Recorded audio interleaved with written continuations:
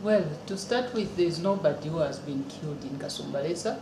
The reports that we have as police is that on Saturday, there was a Zimbabwean national by the name of Patrick Mulusi, who was shot. This Patrick Mulusi works for CDC Logistics, a trucking company. He's a truck driver.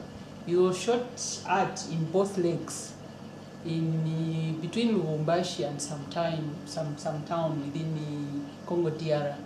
So the information came to Zambia only this mid-morning today, when an ambulance which was transporting him from Congo DR, and it's not clear whether this ambulance is coming to Zambia for treatment in Zambia or is being taken to Zimbabwe for treatment.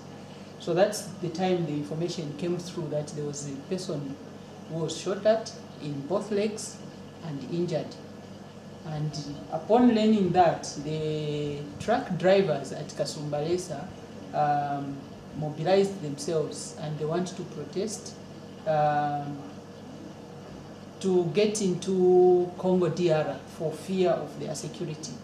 So that is the situation which is obtaining at Kasumbalesa.